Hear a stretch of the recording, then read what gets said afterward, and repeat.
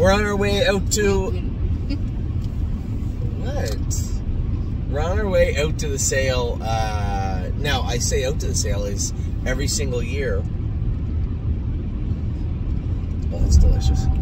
Every single year we stay out by the sale. Everybody does, right? There's a multitude of hotels. There's Glow, Staybridge there too. There's a number of them there. And then just down the road, the Griffin Gate is there, and there's a big one, MC Suites. Anyway, there's tons of hotels, and it's a nice area. Well, I was driving down here about 2 weeks ago, and Scotty had said to me, he says, "Oh, you got to stay out at I forget the name. I think it's called like that. The area that it's built on is called Fritz's Farm, so they call it Fritz's Farm area. I think when you put in Fritz's Farm, it comes up. So must be it. And it's 20 minutes from the sale, which sounds like a lot when you can stay in a hotel 5 seconds from the sale. But man, I stayed out there. Oh my God, a ton of restaurants, nice hotels, and this is the one place. Now I haven't been to, I'm traveled, but I'm not well traveled. Where I've been to, all the states and all the big cities. I've been to horse racing stuff for the most part, and Lexington's the first place I've been to where different hotels pop up. It's not just the Hilton or the Marriott or Motel 6 or whatever, floats your boat. It's a number of different hotels, and we stayed in a hotel called the Origin, and it was really, really nice last night, and it wasn't super expensive, and it was out at this Fritz's Farm place, and of course there's a Starbucks in the parking lot. That might have played a role also. Old Fritz, he can make you coffee, I'll tell you what.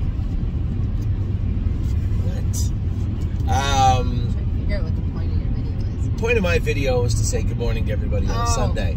We're on our way out to the sale to look at all the babies. Now Cam, our cameraman, the cameraman, gets here at 10:30.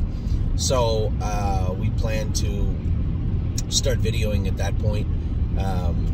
Meeting up with all our clients down here at the sale today, letting them look at the horses with us. We're going to be going out to dinner later on. So it's going to be a good time. Now last night we talked about the Dayton's a weird place, eh? It's weird. So we stopped for gas, and I went in to get Amy and I a couple of drinks. And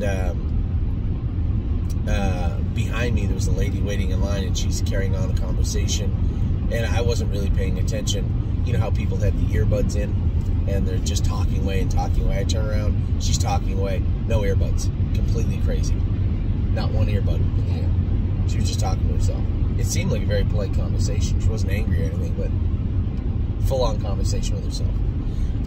And that's not to say that everybody in Dayton does that. It just seems like that particular gas station. That particular gas station was a little sketchy.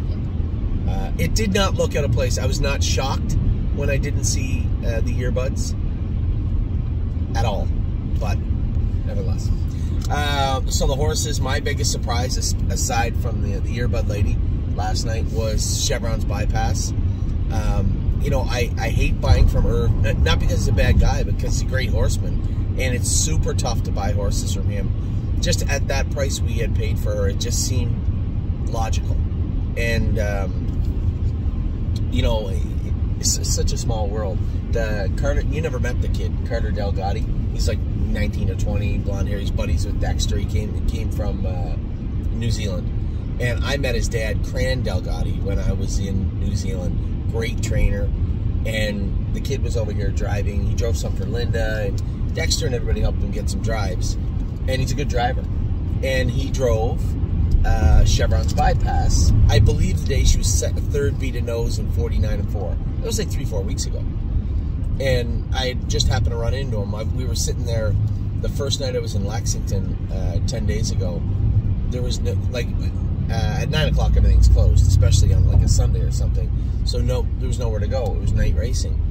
And the Antonacci's had some food and drinks over at their barn, so I went full Wedding Crashers and went over and I was talking to everybody, and the kid was there, and we were sitting down talking to Dexter and Yannick, and I asked the young fella, I said, "Hey, you drove a mare that we had bought, Chevron's bypass. He goes, oh, she's a sweet filly. He said, my dad had her in New Zealand. So they had her in New Zealand. And he knew her quite well. And I said, geez, I was hoping she'd get around a half, but she doesn't show any half-mile tracks. He said, oh, no, she'll get around a half, no problem. He was right. She did get around a half, no problem. That was a heck of a mile. And Jason and I were a little concerned because I'd said this in the video last night. She'd made a break on Jason coming to the half in the mud, training the other day for no particular reason. Now, when we looked at her video, her hobbles were quite snug. So we just pulled her hobbles up. And just pulled them in another hole and told Luke, hey, she did make this break. Just drive her how she feels.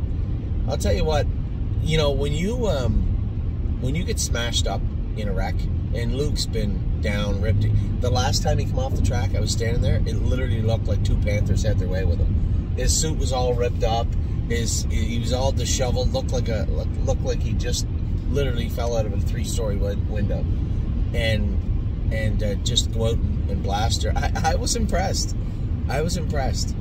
So a great job by Luke last night in driving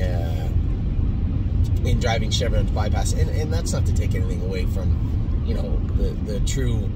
Where am I going here? South or north? Exit 9B. No, it's the next one.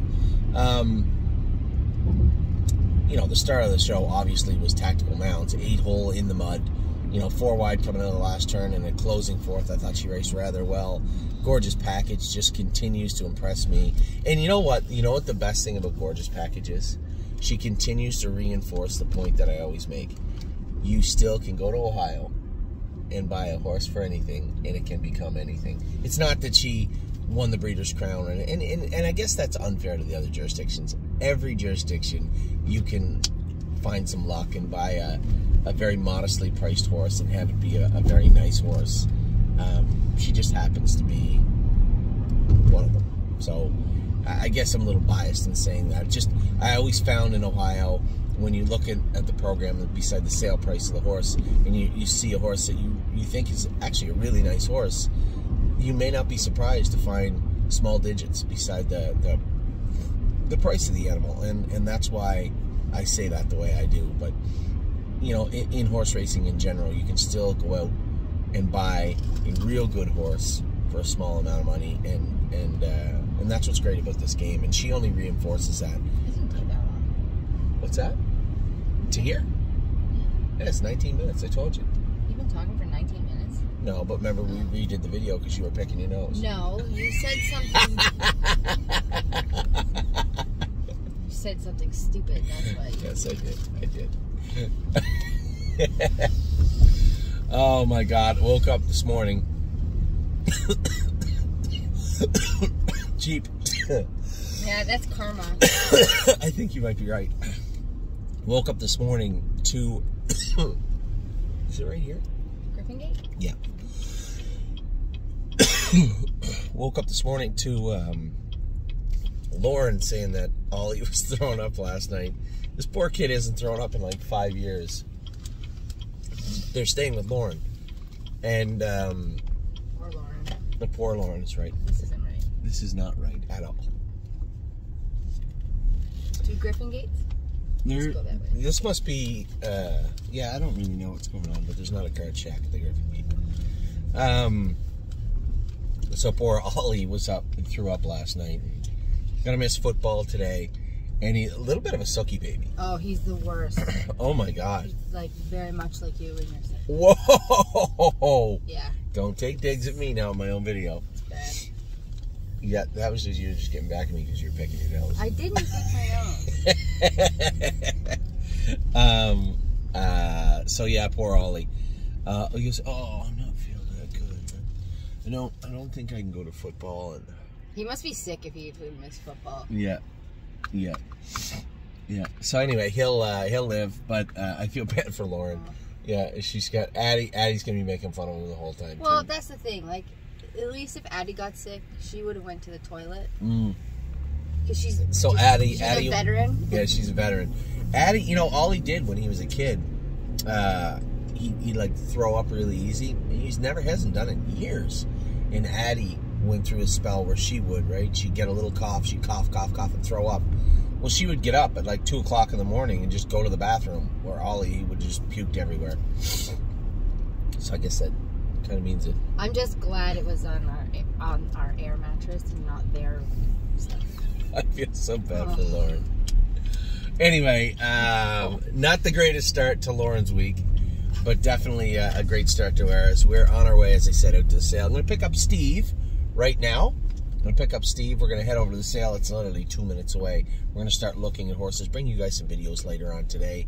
And do we have any horses racing today? Do you know? Just Save America. Just Save America. Ooh, it's the right horse to have if you're only going to have one racing.